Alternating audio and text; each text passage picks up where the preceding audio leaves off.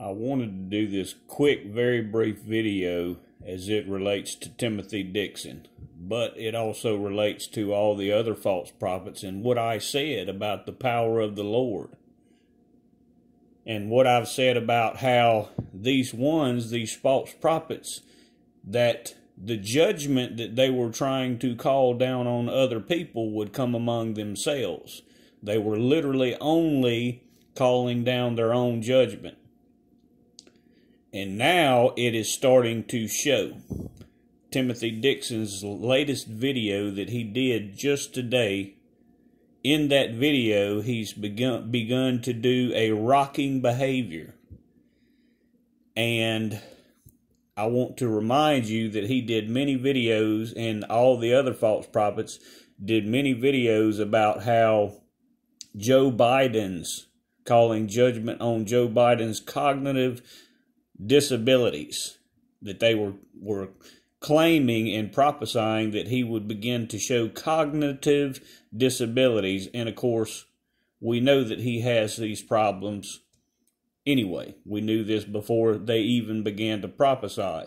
But the important thing to understand, that only God judges, and these ones were calling down or attempting to call down these cognitive impairment judgments against Joe Biden. And Timothy Dixon's video he did today, he was exhibiting a rocking behavior as he was prophesying. And this rocking behavior is well known, very well known among psychologists and sociologists, and it is associated with cognitive impairment and disability. That's very important to understand, that the behavior that Timothy Dixon is beginning to exhibit is the exact behavior associated with cognitive impairment and disabilities, which is a deterioration of his cognitive abilities. And see what I had said in the truth of the word, that the very judgments that he was attempting and these other false prophets were attempting to call down on other people are now beginning to rear their ugly head in themselves.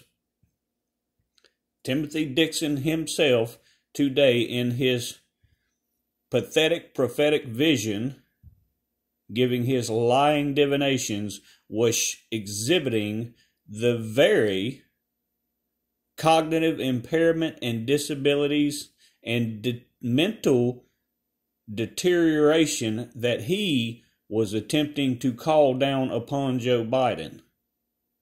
So see the truth and the power of the Lord, that these ones claiming to come in the Lord's name falsely are only calling down their own judgment upon themselves.